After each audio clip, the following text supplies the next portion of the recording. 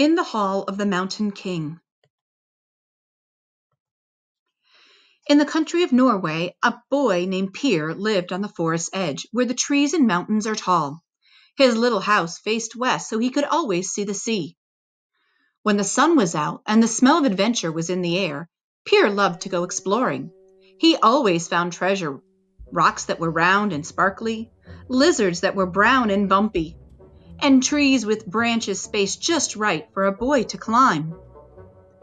One day, Per ventured through the forest and out the other side, farther than he had ever been before.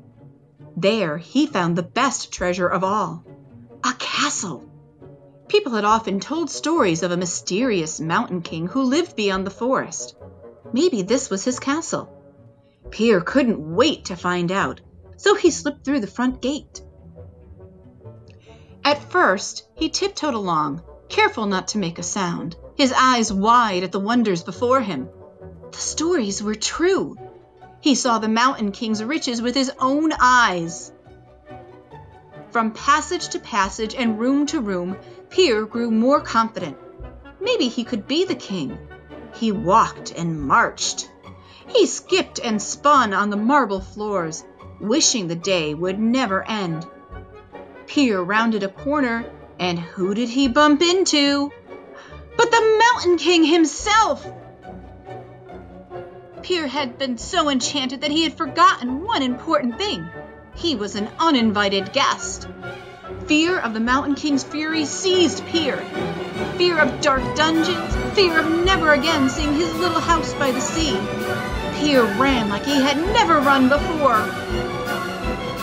The Mountain King bounded after him, but Per was faster.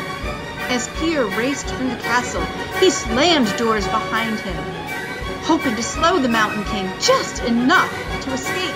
They ran and ran, doors slammed and slammed. Each door brought Per one step closer to freedom. But the Mountain King was getting nearer and nearer. One last door stood before Per. One final door until he was free. He ran. He jumped. He slid through the door. Slam! Per didn't look back as the castle disappeared into the forest beyond the mountain. As he found his way back home, he made a promise. From this day on, he would have his adventures closer to home, at least for a while.